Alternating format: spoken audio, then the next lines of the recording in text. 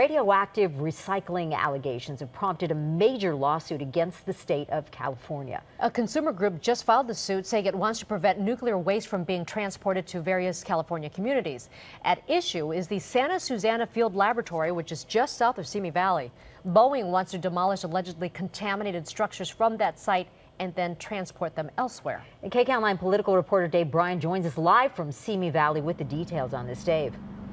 Well, that's right, Sylvia Lena. This issue has been brewing here in the Simi Valley area for 25 years. Some activists say they've been fighting that long to get this site, the Santa Susana Field Laboratory site, cleaned up. Now they say they finally won that battle. It's being cleaned up. Now they have to fight to make sure the cleanup is done properly. Once a bustling cutting-edge research and development center where, among other things, early atomic energy projects were a source of great pride, the Santa Susana Field Laboratory in the hills above Simi Valley long ago became a contaminated radioactive source of great concern. We know the site is extensively contaminated.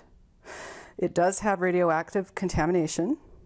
It has contaminated water. It has contaminated soil, and you can't separate the structures from all of that. Now the cleanup of the site by Boeing under the supervision of the California Department of Toxic Substances Control, DTSC for short, is the target of a lawsuit by the Consumer Watchdog Group, which charges that radioactive debris from the site is being deposited in landfills and recycling facilities that are not licensed or equipped to handle radioactive material. They're taking it off-site, and they're doing it in such a way that they're depositing it into places like municipal landfills or giving it to recyclers, which means that people could end up being exposed to this if it's not contained properly. Consumer Watchdog is asking the court to issue an injunction that would halt the demolition and removal work at the site pending the outcome of a trial on the issue. We filed the lawsuit because we want to make sure that no more demolition takes place with any of these structures in the nuclear area of the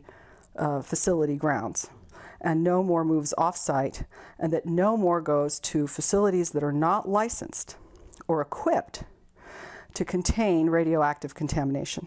Now the California DTSC has released a statement calling all of the allegations false, saying, quote, "None of the building material demolished and disposed of under DTSC's oversight poses a risk to public health or the environment.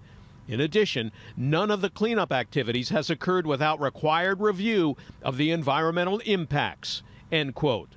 But Holly Huff and Dawn Kowalski, neighbors to the site who are active in the cleanup coalition, say the EPA has been pushed out of an oversight role in favor of the California DTSC, which they say has dropped the ball. When the studies were done on what was polluted and how much pollution there was, it was to go to the EPA, and they were to, you know, determine where it would go and how much there was, and they're not involved anymore. They got rid of the EPA. These poor people that are going to be, who are unaware and innocently in their communities being dumped on with stuff that shouldn't be going there. You know, it's absolutely ludicrous, and thank goodness there are people who are standing up to Boeing and DTSC who are very disappointing over this.